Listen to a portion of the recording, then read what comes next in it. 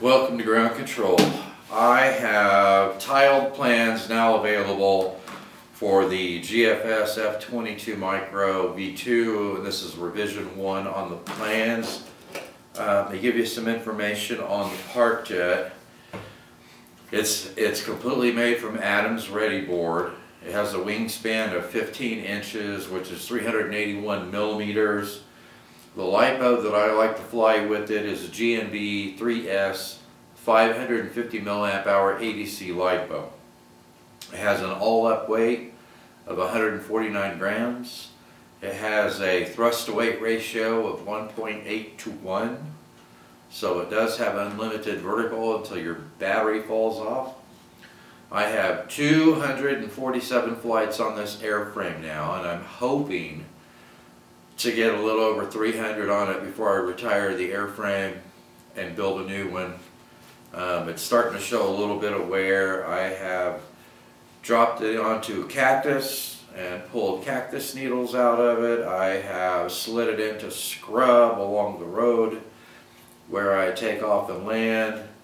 And when I was out going to the field to produce a couple of demo flights for this video, I pulled it out of the truck and I noticed that the vertical stabilizer was flopping around. So the tab and slot glue had let go, and so the front of the vertical stabilizer was no longer glued into the wing plate. So what do, right? I took 4 little strips of packing tape and secured it as best I could, and went ahead and threw it in the air and performed a couple of demo flights with it. So there was some wind out there during these 2 demo flights. It probably would be a little more stable in the air if I had a secured vertical stabilizer on it, one that was secured with glue rather than tape. But it is what it is. So anyway, I hope you guys enjoy the 2 demo flights. Let me see. Links to all the components for this Parkjet are in the show notes. I'll tell you more about the tiled plans when after I show you guys the demo flights. But I have flown this Parkjet with everything from a 450 milliamp 3S LiPo to a 950 milliamp 3S LiPo, and it carries all of them just fine. Of course, the heavier the LiPo, the lower the thrust-to-weight ratio. And I like the feel of the plane with the 550 milliamp hour LiPo in it, and I think those LiPos weigh around 53 grams. And I have several of them, and they perform very, very well. So anyway, this airframe has a total of 11 parts to build the airframe, not counting the little square of hobby grade plywood that I use for the motor mount. But all the foam parts, there's only 11 foam parts to build this entire airframe. So this is probably one of the simplest builds you will come across. And yeah, I think that's it. I'll talk about the tiled plans when we get back. Anyway, here are the 2 demo flights, and I'll see you in a bit. Okay, I've got the GFS F-22 Mini, Micro version 2. We got wind on the ground of about 3 to 5, gusting to, I don't know, 7 or 8.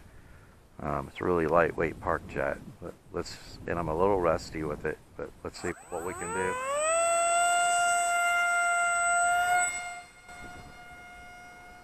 Yeah, got a little bit of wind up there, huh?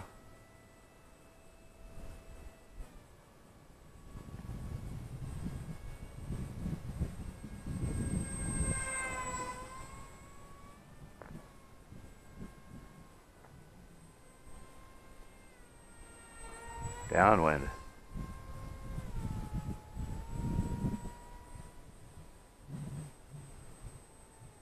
Upwind. That's kind of slow.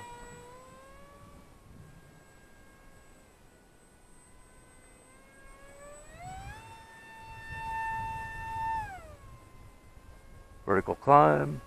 That's not bad.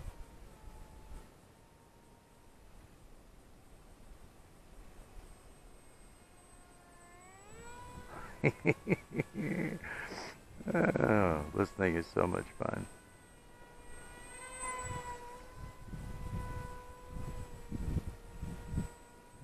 I don't stall it.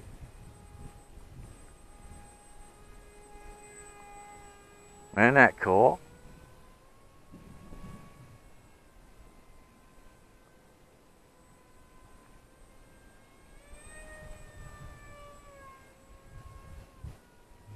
Definitely have some wind up there.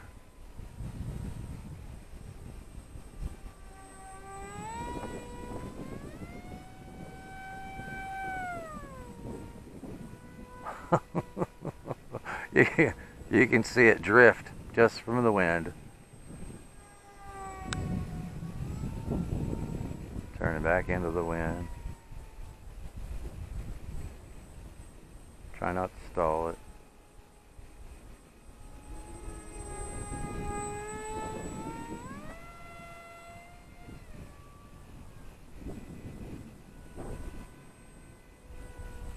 I know that there's some folks building this Parkjet right now. I hope they have as much fun with it as I do. I love this little Parkjet.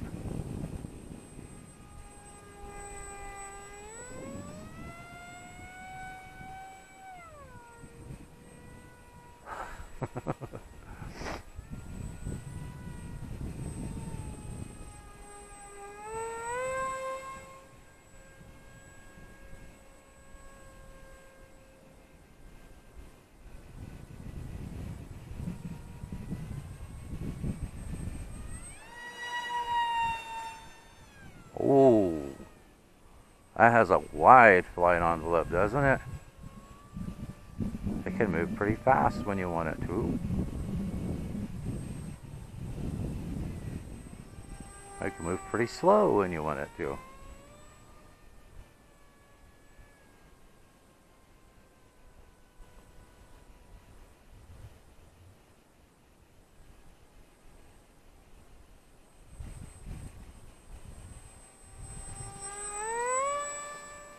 Oh, that was a little bit lower than I intended.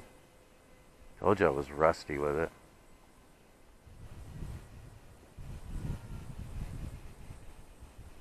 Trying to keep it on this side of me so I'm not crossing the sun.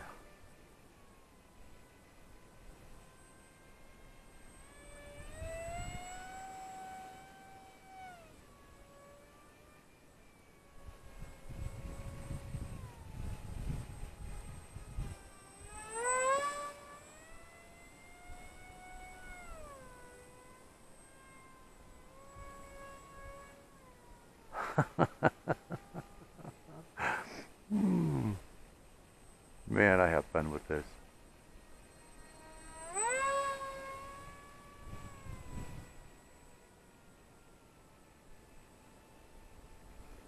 Trying to keep it in a little bit closer so you guys could see it.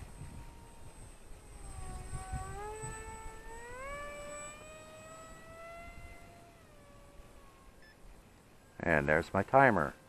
So let's bring it in. See if we can bring it in slowly into the wind here. 3 to 4 mile an hour, I think. That's pretty slow. Okay, that's a GFS F-22 Micro V2. And I really have a blast with it. I think it's just about time for me to rebuild this one. I think I've got somewhere between 200, 250 flights on it, and I'm never easy on it, so might be time for a rebuild. Let's put another battery in it. See you in a minute.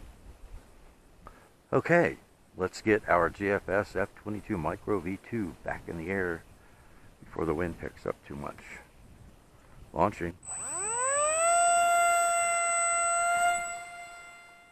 Now, with the power system that I have on it and the prop, I'm launching it at 50% throttle.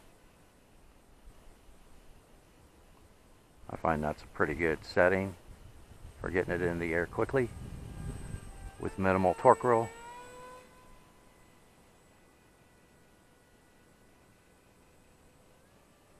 And the LiPo that I'm flying in it is a GNB 3S 550 milliamp, and I think it's 80C.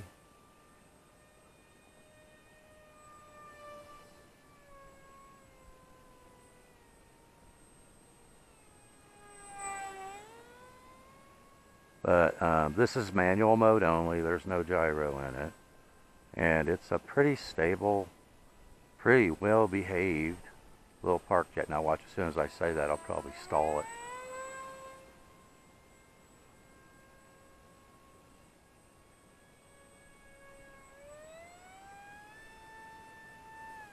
And you can see the vertical climb with the current power system. Pretty good.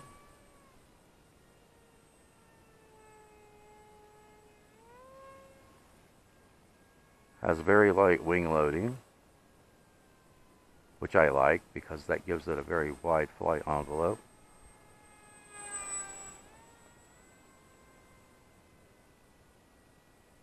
And I'm a little rusty with this one.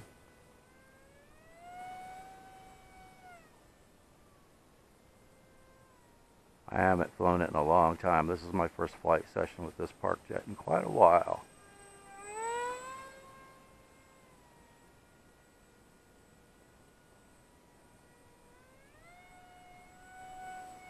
I'm just not as smooth on the controls as I normally am.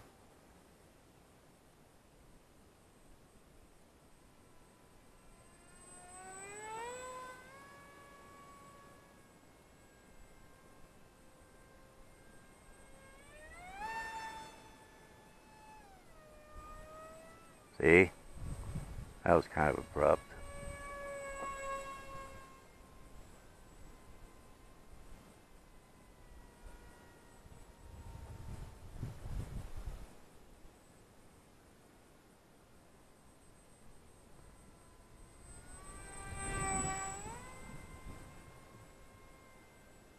Pretty well behaved though.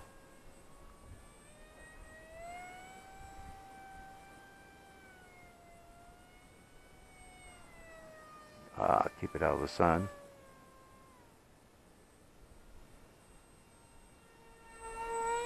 Getting a little wag back and forth from the wind.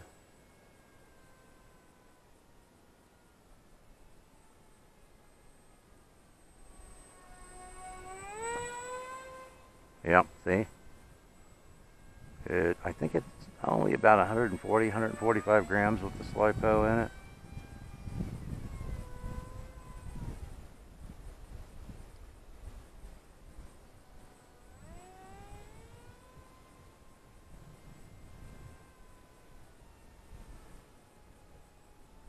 And after just playing around with it after the last flight, I still had 3.85 volts per cell.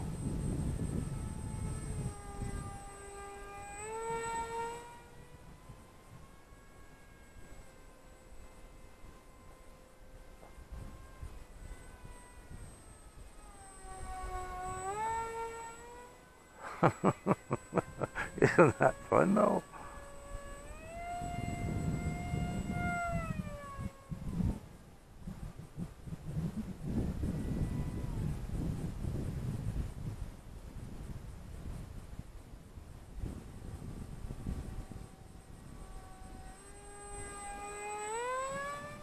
I have a blast with it.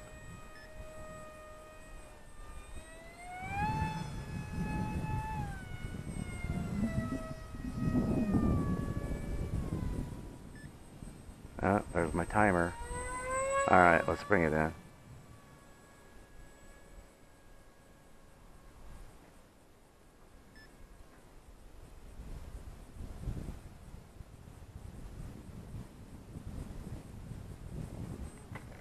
There we go. If I had a little more wind, I think I could do a vertical landing with it. But what fun, huh? Very, very maneuverable, very wide flight envelope. Just a blast. See you back at the HQ. Okay, so it didn't handle too poorly, even with the vertical stabilizer that was moving around on it in that wind, and it has a very wide flight envelope. with a little bit of high alpha, you can really bring this thing in very, very slowly. And if you hammer the throttle, it's a pretty quick little micro Parkjet. So on the tiled plans, I formatted these tiled plans. I wanted to make one set of tiled plans in addition to the full sheet plans that are in there. You'll also have a setup file on my latest setup for this Parkjet for the control surface deflection and the amount of expo that I have in it. The only thing that I would say is I think the aileron is good for your maiden flight. I like quite a bit of elevator just in case I get too close to the ground pulling out of a loop or a split S maneuver. So for your maiden flight, you might want to tone the elevator dual rate down just a little bit and maybe increase the expo just a little bit for your maiden flight and then go from there. But the tiled plans are formatted so that they should print just fine on letter or A4 paper, either one. And they all come with little dashed orange crop marks right up in the corner. And those crop marks are there for you to be able to align the portion of the tile that you need to cut out of the letter or A4. Now these are at the extent of the tile, so you want to actually cut them out on the outside edge of those orange crop marks. And then when you put the sheets together, the corners of 4 sheets will create a little orange cross, and that should also help you align your sheets when you're putting them together. So I just wanted to make you aware of that you need to trim on the outside of the crop marks, not in the center of the crop marks. Otherwise your pages won't fit together quite right. Might be a millimeter off, half a millimeter off. But anyway, there you are. There's a link in the show notes to a zip file containing the full sheet plans, the tiled plans, and all the associated documents with information and links to all the components that I used in this Parkjet, and my build costs on this, my plug and fly costs to build this Parkjet. At the time that I bought all the components was $36.65. Just like a plug and fly factory plane, it included everything except for the receiver and the lipo. That's what it cost me to build this Parkjet, and I think it performs pretty well for $36.65. So download the plans, build it, fly it, crash it, repair it, rinse and repeat. Thanks for watching, and I will see you in the air.